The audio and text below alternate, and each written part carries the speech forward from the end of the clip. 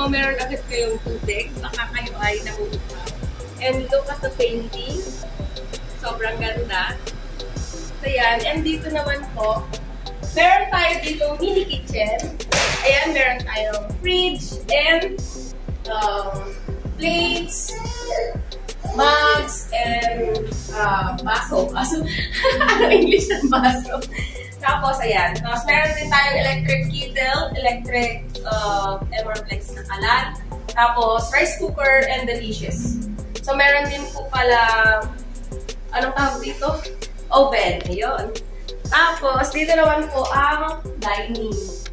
So, as you can see, napaka-aesthetic. Then, ayan. Tapos, meron ditong mirror. Ayan.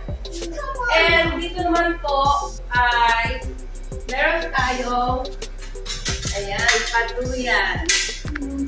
Tapos, meron din siyang sofa here and sofa din po dito. And dito po, meron siyang veranda. So, ayan.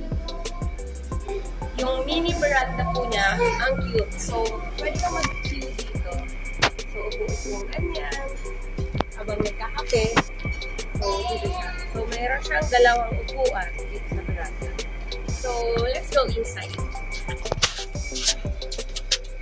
So, aside from that, meron tayo dito fuel aircon room. So, ayan. Dito nakulog sila at kaya makulog. So, meron siyang vanity mirror. Then, meron din siyang hair blower. So, ayan. And, ang cute ng kanyang lamp. Kalamp. Ayan, ang steady.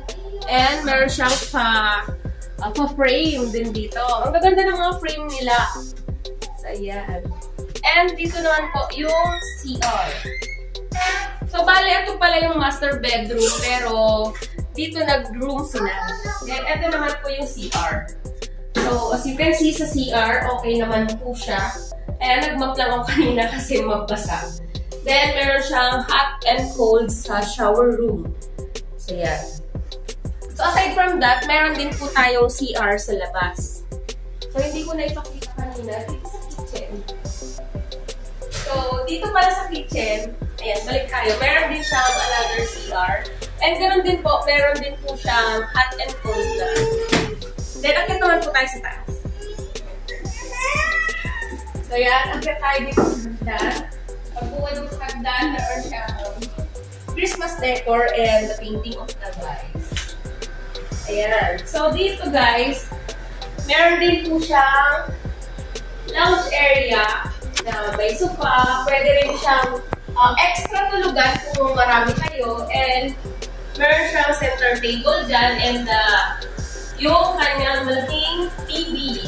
So, pwede kayo manood ng theater. Ayan. May aircon din po dito. Kaya malamig pag inopen mo yung aircon.